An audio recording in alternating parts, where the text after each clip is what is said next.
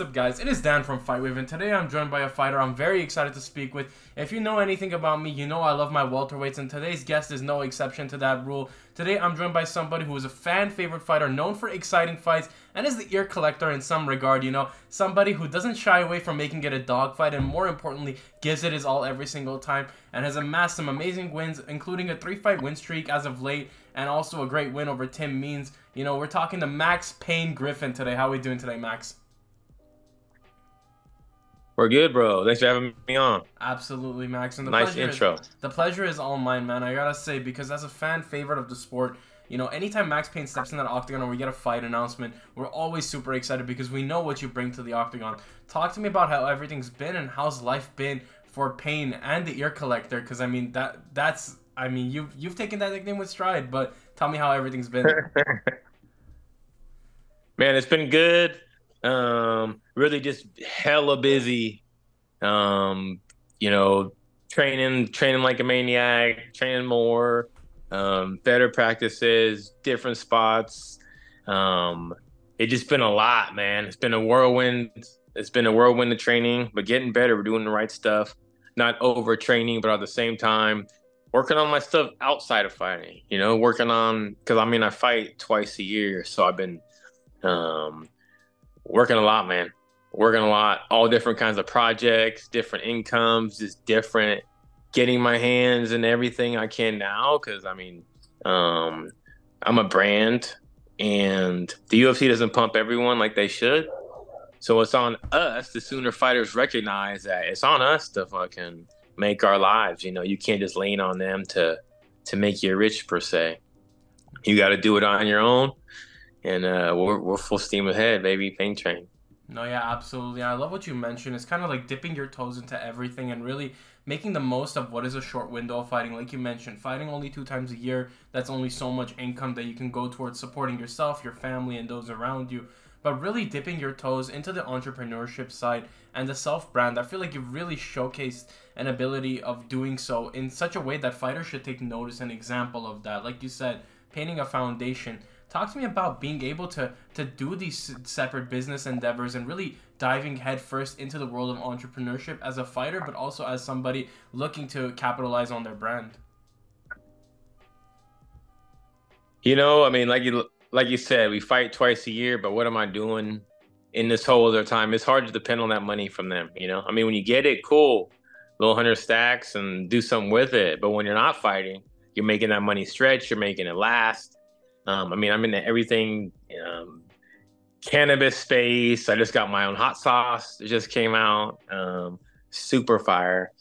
And even on even avenues, fighters. I mean, I work with different agencies, Distinction Agency, these different marketing agencies, which are really putting me in good positions that do all the sports, not just fighting. But I've been on LinkedIn a lot. I think it's an untapped market for a lot of fighters. It's really the Facebook of business per se. So it's an easy way to connect with a lot of these CEOs and CFOs and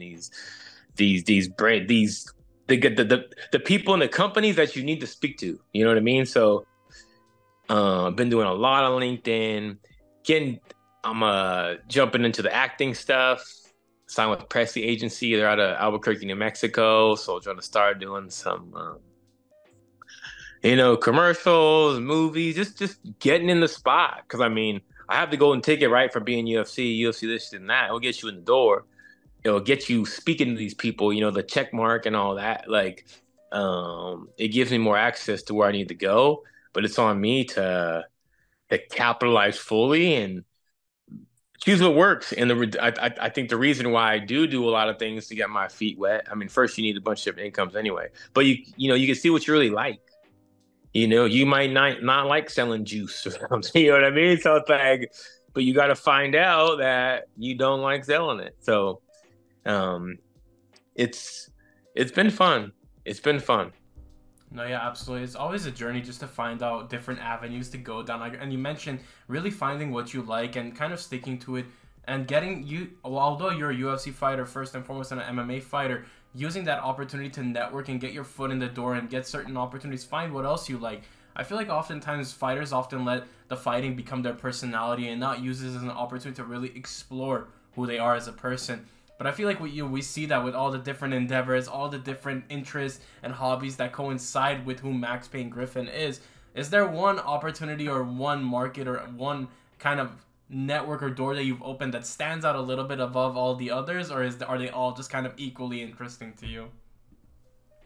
I would say I'm doing a lot of mentoring and keynote speaking, motivational speaking, that kind of things. I talk to schools, I talk to kids, I talk to some teenagers that are getting in trouble right now. Fuck, man, stop getting in trouble, man. Shit. But I think it's that. I think because I do get a lot of mentions, bro. I do get a lot of people hitting me up like for advice, like anything from their girl breaking up with them, they don't know how to handle it, or them wanting to start MMA and what should they do. So I get a lot of people that reach out to me, and I was speaking to my mental coach about this. Like, why me? Why is everyone asking me? Like, do I seem like I'm just a fucking question answer? You know what I mean? Do I seem like I'm the guy that answers these questions? But he said this because I'm authentic. I'm authentic, I'm real, so I will tell you a real answer. I'm not gonna bullshit. So I've been doing a lot more. Doing the public speaking. I spoke at a solar company. I spoke at a AC company a couple weeks ago. But I do talk a lot to kids, and I feel like that's going to be one of my biggest impacts, because I do have the UFC ticket to get in that door. So hey, I could. And I don't know, it's because I'm UFC people listen to me or what. Well, more than some of these kids' parents even. So I feel like it's on me to speak the right things. And we're actually working on a nonprofit. My buddy, I'll speak this a little bit about it. It's Planted, but it's like it's gonna be meant like a men's group or like a men's club. I feel like not off track, but I went to a men's retreat, yoga retreat a couple weeks ago. One of my good friends, Michael Fong. We did a shit ton of yoga, way more than I'm used to. And like 3 times a day, and it was good though. It was good to kind of unplug and really zen the fuck out, zen out. But we talked a lot. We had this thing called Circle Time and stuff, and I got to run the guys through like an MMA workout and got real primal, real punches and push-ups and running and hands up and kick like some savage shit. It's a lot more wild than like yoga per se, right? Yoga's like real peaceful and like, but we were yelling at the end, but the guys loved it. Most guys don't have like an outlet. And we spoke about it at the end. A lot of guys never get that like amped up, and I'm at the end, we're just yelling, flexing, after like a sweat box workout. Slipping on the floor. And but what I got from that, a lot of guys, when I spoke to them at the end, most people, or at least the people here, a lot of like Silicon Valley guys and just more well-off people, their family's great, their kids are great, their job's great, but they're not fulfilled. There's not something that drives them. A lot of them has lost their passion for something, like they're doing fine, right? Their bills are paid, but they feel empty. You know what I mean? And a lot of guys don't have guys to like speak to about problems and issues and stuff, and because it's kind of taboo, like for a guy to have a problem or need advice, the mental health stuff. So as I've been working on this project with doing the men's club, and then going here, like this is what he scheduled, it made me realize like we need this. We need more guys to hang out. And like good role models, not just people that just party all the time and do dumb shit, but guys that are really doing shit. Yo, what would you do with this situation? Oh, I do this. What would you do? Everyone has different outlooks, but I think we're going the same way. You know what I mean? So I definitely want to get more into that.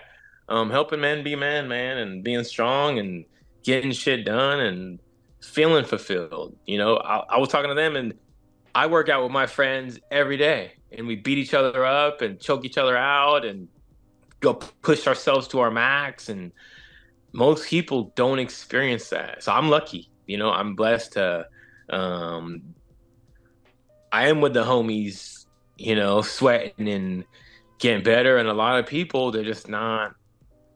They don't have any real outlet. I agree. And, you know, something you mentioned I really wanted to highlight there was the level of unfulfilledness. Some people just really feeling unfulfilled and coming to you, more importantly, as a vessel for inspiration, I think, because there's a lot of inspiration to be drawn from fighters like yourself. You look at what you've accomplished over the course of 14, coming on 15 years, and you look at the platform you've built for yourself, everything that you've built for yourself. There's tons of inspiration, I think, more importantly, to be drawn from fighters like yourself because of not only the level of authenticity that you present and you pose, but also just the way that you go about it. I think fighting is one of those things which is either you're all in or you're not, and the way that the most fighters like yourself, somebody of your caliber, of your skill set, and of your level go about it, there's a certain level of discipline that needs to be applauded and taken after. And I think we really get to see that with the people you've surrounded yourself with, and more importantly, how you've gone about going in your career, which is at the highest level, no lackluster, no lack of motivation, you know, just going at it 100% full steam without a lack of or lapse of judgment or anything. And that goes to the people you surround yourself with. I always like to say the Sacramento fighting scene doesn't get the love that it deserves. You know, you look at what Sacramento has built as a whole. You know, Team Alpha Male, you look at where you train, the fighters that come out of Team Alpha Male and Sacramento as a greater whole. We're talking Cody Garbrandt, we're talking Uriah Faber's gym up there, you know, Vyacheslav Barshov, Corey McKenna, yourself, Anthony Fluffy Hernandez, who in my opinion and your good friend does not get the love that he deserves for how good of a fighter he is. Talk to me just about being in that environment and how that inspires you, because that's one of the best environments, is up in the Sacramento outdoors, in nature, with so many good fighters. Yeah. No, you're right. You're right. You're right. We really got the recipe out here. We don't always get the love we deserve, you know. But that's kind of how life is. But how we're at this point, I mean, we got Alpha Male, we got MMA Gold, we got Mary Nobles, we got Game Fit, we have Syndicate Jiu-Jitsu. So we have we found what works and what's working, and then we're doing the shit out of that. And then also what I found, a lot of us trust each other. You know, a lot of gyms, you're getting hurt, I'm really big on intent with who I'm training. I could tell if someone's trying to knock me out. I could tell if someone's trying to waffle me and hurt me. You know what I mean? There's a difference in levels, and we're real high level, and we have a lot of respect for each other. There's no ego. So it's he got me this round. Okay, I'm going to get him back, you know, but I'm not trying to hurt him per se. But you go to a lot of other gyms, the ego's there, man. And they're not looking out for you. And a lot of gyms might say, well, we're not. Well, that's fine. But that's not where I'm training. You know what I mean? You can go hard, but not hurt the homie. You know, you could pull that head kick back. You don't have to stone cold knock him out in practice. And then what? He's out of fight because he has a concussion for 2 months. You know what I mean? So we're in a place now where we really trust my teammates, who we train with. We do extra shit. Me, Anthony, we meet up in his garage every fucking Tuesday and just do wall work, grind. Me, him, and Ryan Loader just rotate. Ryan Loader's D1 All-American. He's coming up from Alpha Male. He's really fucking good. But we're rotating. I'm on Anthony trying to take him down, and then my back to Loader's trying to take me down, and then Anthony's taking Loader down, and then it just we rotate. We're doing the work we need in a fine tight space, and just getting after it in the things that we need to work on, you know. But it's been a lot of that. Oh, this works. This doesn't work. Get him out of there. Oh, this guy's trying to hurt us. He's not invited back. So it's we've really been weeding out who we're with and pushing. We're pushing, man. We're pushing, and we're just.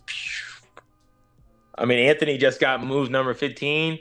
Yeah, highest takedown percentage, highest significant strike percentage, best takedown defense. We're working with the best. Anthony's my little brother, my little Mexican brother. I've been with him for 15 years. I've seen him. Yeah, he's been under my wing for 15 years. I love Anthony, my other teammates, but we're really, we're getting better. That's the only way to put it. Better. Yeah, man. I mean, it's been phenomenal just to see, you know, the evolution. Like you mentioned, weaving out the bad apples, finding those margins to really improve within, because in year 15, you've already done so much in your career and so much that you've improved upon as a fighter throughout getting to the UFC, throughout staying in the UFC. But I feel like it's really about finding those fine margins and the little things. It's those little details when you get to the later stages in your career that really stand out and hold true. And I feel like the brotherhood that you and Anthony Hernandez have, Fluffy, it shows in his last fight. I mean, his last fight, everyone was like, oh, 50-50, and Fluffy just made it look easy. He made it look effortless. And you know, it comes down to that trust, like you mentioned, those years of hard training, those years of trusting each other in your skill sets. Because if you don't have a good circle around you, you're never going to be able to consistently improve. You're just going to be looking for somewhere to find consistency, more importantly, as opposed to consistently improving. And we see that year 15 is coming up for you, and this is the best version of Max Payne we've ever seen yet, you know? Like, we just seeing the improvements incrementally and just you hitting your best form. Talk to me about that maintaining that longevity for such a long time, and also the fan support, because it feels like the Max Payne army has never been better. It's bigger than ever, that's for sure. And the support is overwhelming. Talk to me about that and just getting that overwhelming amount of support from the fans at home. Man, loaded question. I'll start with the longevity. I'm real big on recovery. I used to totally overdo it, totally overtrain. But now I'm ice bathing, I'm cryoing, I'm laying on my PEMF mat, I'm doing red light, I'm stretching. I see my guy Riley Zamora. I do kin stretch twice a week now, which is like really stretching out your joints and getting your range open and strengthening your ender range for each joint. Like, it's been excellent. Like I've been tight my whole life just because from fighting and just in general. But I've been with Riley for the last 2 months, 3 months, leaps and bounds. But I'm finding as I get older, you get wiser. But I do so much recovery. I see the PT once a week. I chiropractor once a week, 2 massages a week. One's like a sports massage that gave me goings. Other is like a softer, more flowy, get my body loose kind of massage. So I'm finding that if I don't recover, I'm stiff, I'm tight, I'm getting hurt, but I mix it in. I train so hard because I'm fresh at practice, rather than being sore from an even earlier practice in the day. I mean, even midday, like Wednesdays, I hop in the ice bath midday, come out, ready to go. So I think, or I don't think, I know that this recovery has been putting me feeling better when I get to practice, not being tight, not being sore. I was like, I'm so sore. Like, I'm not, I'm not. And that allows me to work harder. And then this Max Payne Army, man, we've been at it for years. Yeah, just adding people on. And they're solid. Man. I'm solid too. So I know that's why they fuck with me. They could see it. They could fit. It's something you could feel for me. I'm not bullshitting, not beat around the bush. I might say stuff a little too blunt sometimes. That might be something I say what everyone's thinking, and that's what I've been hearing a lot. So I'm gonna keep doing that. And weeded a lot of people out, over these years. People are like, that fool, I can't listen to him or no shit like that. Then peace. If you don't like, regular, if you don't, I don't know. But I've weeded a lot of people out with my controversial ideas and thoughts, and just what I say, I run off the mouth a lot. But that's good. I think now everyone I speak to is pretty much on that level to accept it, accept all the craziness that's going on. But I'm real crazy and stuff, but I'm real genuine at the same time. And I'll give you this straight off my back, and I'm real helpful. So I think that's a weird thing too for people, that I'm so tough and mean, but I'm one of the nicest guys you ever meet, man. That's facts. No, yeah, absolutely. And I love that level of authenticity. It really seeps into, for me, as like a quote that I've heard recently, and I feel like it's a great representation of Max Griffin, is It's a quote that Nipsey Hussle actually said. It's, would you rather be at war with the world and at peace with yourself, or would you rather be at peace with yourself and at war with the world? And I feel like we really see that in the level of authenticity, in the bluntness that you show. And it's just, it speaks to the caliber of person you are, because, you know, you look at everything that you've built for yourself, Max, for your community, one that goes tooth and nail for those in your community. And we really see the inspiration that others draw from you. I wanted to ask you just on a personal level. Obviously, I love asking this question to fighters who are not only fathers, but also looking to find newfound senses of motivation. For you, the motivation in fighting has always been clear, just to be one of the best out there and be a great ambassador for the sport.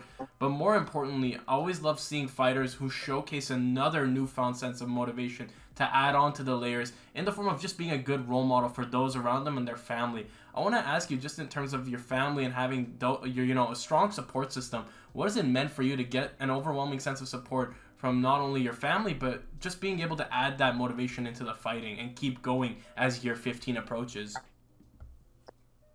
Yeah, it's definitely something I've had for a long time. But it matters. It matters a lot. I think a lot of people don't have that support system. And I'd say mine wasn't that strong as it is now. In the past, like my ex and whatnot back in the day. But you find that even some people you meet, you feel like you've known them for years, and then there's some people that you meet that you fucking hate, like I don't know why, but just oil and vinegar, man. Some people, they just rub me wrong in that. But if you get the right people around you, family first for me. Yeah, I'm going to the birthdays now. I'm taking trainings off. I'll train later, you know what I mean, to get certain things done. And family's so important. They'll be there when this shit's over.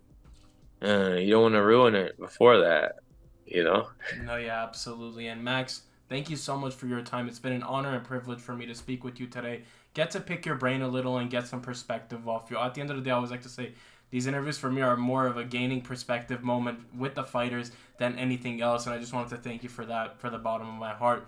Obviously, you mentioned earlier in the interview, 2 times a year right now is kind of like the goal for fighting. I want to ask you, just in terms of goals of getting back into the octagon, how soon can the fans expect to see you back in the octagon? Let me fight. Or, is there a name at the tip of your tongue that you really want to fight? I've been wanting to fight. Dude, I've been ready for months. They've asked me when I want to fight. I told them. We've been hitting up Sean. They told me October, November. It's like halfway through October, so I'm maybe November, maybe December. But I mean, they've offered me some short notice fights. They have offered me Michael Chiesa on it was a week's notice for UFC Miami. I said no, I can't make weight in 1 week. They have offered me Ponzinibbio after D-Rod dropped out, but that was like 9 days. I can't make that weight 9 days. I was at UFC Noche. So they're thinking of me, but at the wrong time. Like, I want to fight, give me a fight, man. Give me a fight. I wanted to fight Jeff Neal. Shit, all these fucking guys. I've called all these guys out for years. This is my 7th year UFC. I was in 7th year, 7 years in August. This 7 years. I wish I could fight more than twice a year. It's just kind of how it's what they fucking play me. Put me in, coach. No, but I mean, Jeff Neal in Houston would be, or Austin would be sick. He's a Texas boy.